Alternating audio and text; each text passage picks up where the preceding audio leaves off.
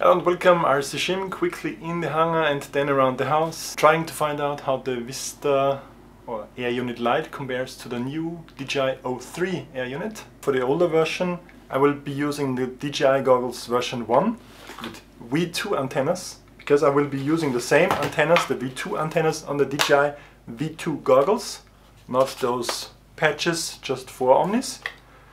And try to fly the same path around the house as you see now from this overhead shot, through the garage, over to the field, alongside the cars, and then back around the house. And then I will overlay you the DJI SRT files which show us the bitrate. So without further ado, jump into the flight. Okay, first flight will be with the old system, one of those regular codec Airunit antennas.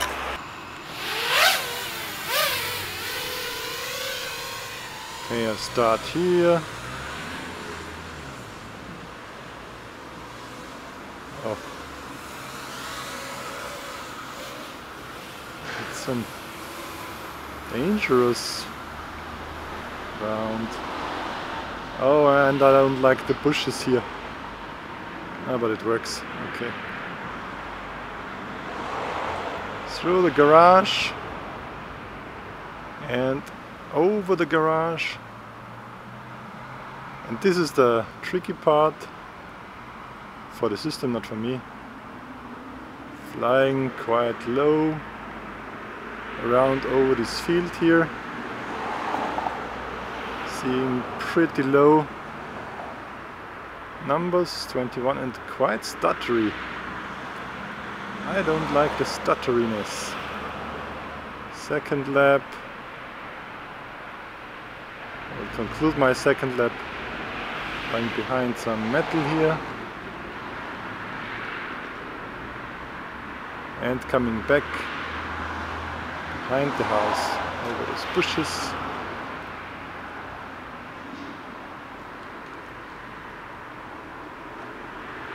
And yeah, I will just land at this stage.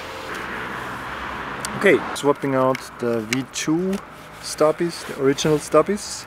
Now on the DJI version 2 goggles. I don't have the DJI goggles 2. Convenient naming. I think they're just too expensive for not too much gain.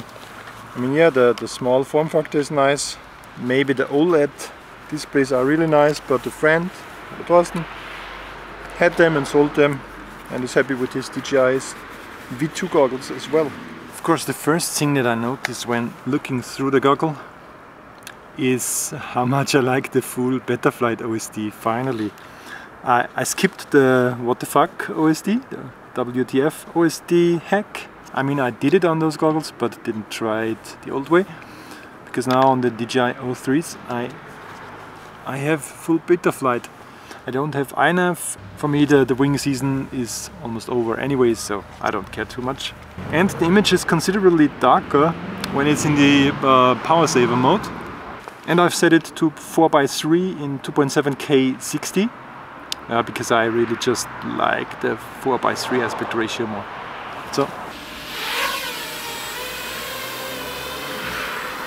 it looks like it is more wide angle on the live feed. So where did I...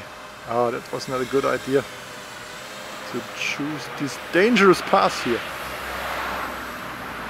Then the second, or the only other dangerous part are those bushes here. But I got it. Yeah, the low light is not great. You will see comparison from me.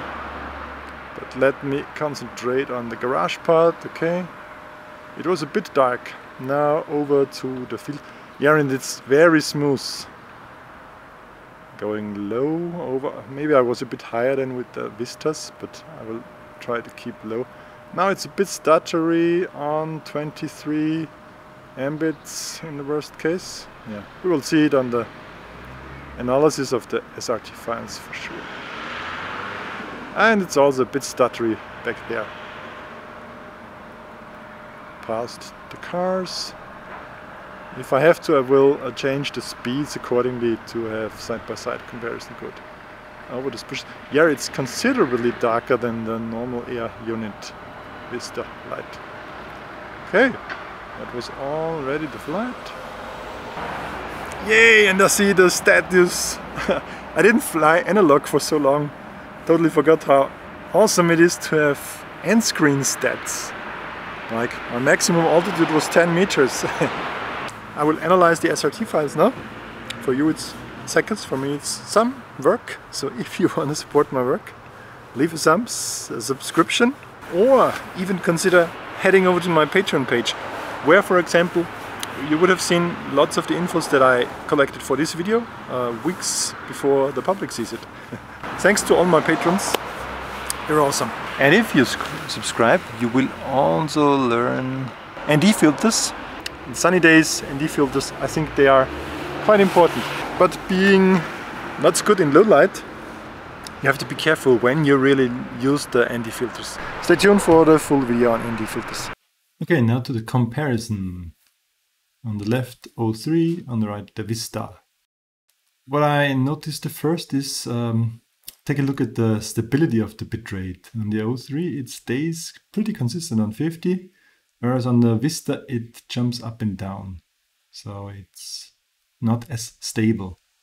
The latency is higher on the O3 because it was in the 60 frames mode and not in the 120 frames low latency mode. But yeah, I didn't want to use 120 frames when the low light capabilities are limited anyways. This is where the interesting part begins, behind a lot of building material and doing my 2 laps. The O3 goes down quite low as well, but it stays more consistent, and yeah, on the really low bits, the VISTA image looks considerably worse. And here the texture of the asphalt is just better on the O3 than on the VISTA. Trees here are darker on the O3. Overall the image is much nicer and clearer on the VISTA. Much nicer is the wrong word, but it's just easier to fly with at this moment. Maybe we can tweak it with exposure value increase. Let's see. This is what I meant with the low bit rates. Look at the right side, the VISTA, how blocky it can get with low bit rate, and the O3 just stays. It uses H.265 codec, and this only needs half of the bit rate to look decent. So we could even get away with 25 Mbit. Check out this wood example here. I flew it in last year with the VISTA here as well. And although I had probably better antennas on the VISTA than the Omnis on the O3, we see similar bitrate, a bit less bitrate on the O3 of course, but the O3 handles it, the details really good, so you see no blocking, no artifacting. Now look at the VISTA, how blocky it is in comparison to the O3 with comparable bitrate. Once more some penetration testing, flying into this woody road here, like 200 or 300 meters away from me. But you will see the cool thing about the setup at the end of this road. Here you can just concentrate on the bitrate, which is now at the 30s. A lot of details, branches, but not really too much blockiness, and quite smooth, so it doesn't stutter. It is consistent. So I could really fly this confident here. Now we're in the 50 because I'm quite near. Soon this building will be in the way as well, so the bitrate will go down a bit more.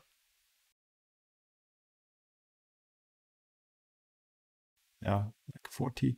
And this is the cool thing I sat in my car because it was really cold. So I sat in the Faraday cage and got decent results with Omni antennas. Here orange is the bitrate, blue is the latency. On the left side the O3 shows way more consistent curve of the bitrate, so it stays at the same value much longer or much more consistent, whereas the VISTA jumps up and down between 50 and 40 in the good regions as well. The latency is of course a bit higher because I used the 60 frames, not the 120 frames mode on the O3, but even the latency, and that's the important part, the latency is more consistent, around the same numbers. Blue O3 and the green the VISTA, and here you see it very good that the green is very jumpy, the bitrate. And in the extreme situations, VISTA might go down further, all the way to like 7 Mbit, but that might be a variation in my flying. Overall, you have to keep in mind that the O3 can get way better image with the same amount of RF. I scaled those two 4x3 images up with the same number, so you see there's not a lot of resolution increase, but you see it's too dark on the left side to really confidently fly into such dark areas. Yeah, you can play this back and forth and examine it for yourself, but I felt a bit uncomfortable flying with it. And here the onboard recording with some flippity-floppities around the house. This is what's supposed to replace your GoPro or DJI Action 2. This can save me minimum 50 grams of weight on my copter, and I'm totally happy with the quality. This is only 2.7K in 60 frames because I wanted to use the 4x3 mode, but yeah, I'm fine with the quality. The rock steady stabilization looks nice to me, so no weird shakes. You can go over it with gyroflow as well. Yeah, and it gives you decent results. So this is a compromise cam.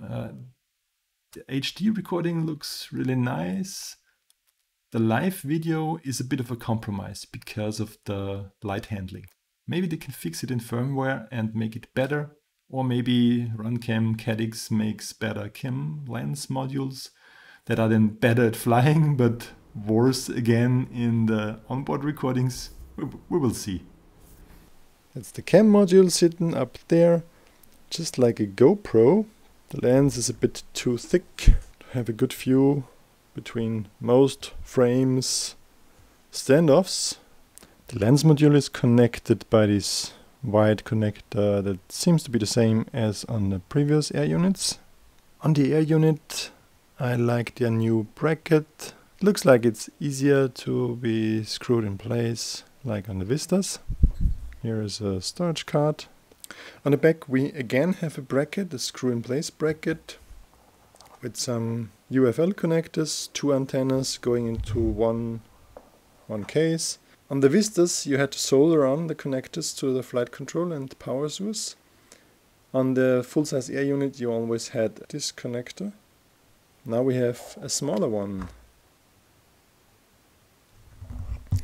And I'm kinda proud of my first self-designed 3D printed mount. Yes, I got an Ender 3S Pro from a good friend. Thanks for that. If you really want, you can download this STL file, but this is designed for the Sector 5. Yeah, but you can remix it and make something similar for your frame. Okay, so that's all for the video today. Thanks a lot for watching. Hope you liked it. Leave me your thoughts and your comments down below. And give me some suggestions what the next video about the O3 Airunit should have. I can do my usual antenna tests, but somehow I have the feeling that if you get that amount of range with stock antennas on the older goggles, you don't need to care about range that much. Thanks a lot. See you next time. Bye for now.